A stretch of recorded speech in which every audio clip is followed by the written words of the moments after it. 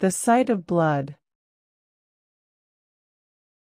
A man who graduated from a medical school was found to be a failure. Despite his fainting at the sight of blood, he persists in his attempt to become a surgeon.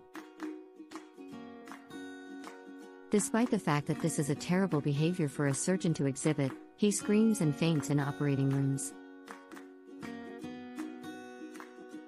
Every morning, when he looks in the mirror, he passes out because he cuts himself shaving.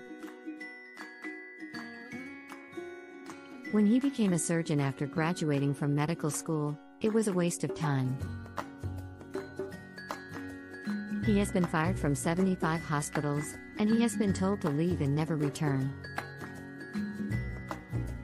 He graduated despite having the lowest class average, which is shocking. People drag him into alleys and kick his ass because he is unable to carry out his duties. Every time he makes an incision, this man faints. People quickly realize that hiring him was a bad decision. When he sees people putting ketchup on their fries, he even faints. I won't say whether he should become a surgeon if you ask me. Even though it is his fault, he chose the wrong career and does not want to be held accountable. They have to use the smelling salts every time he is in an operating room.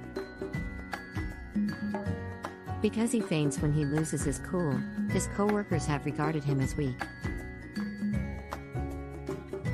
Don't even think about going to medical school if you faint at the sight of blood.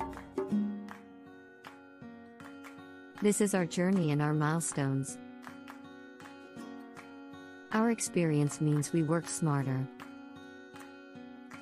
We are a forward-looking company focused to help grow your business. Whether you're big or small, we tailor solutions that work for you. We have grown into a leading company.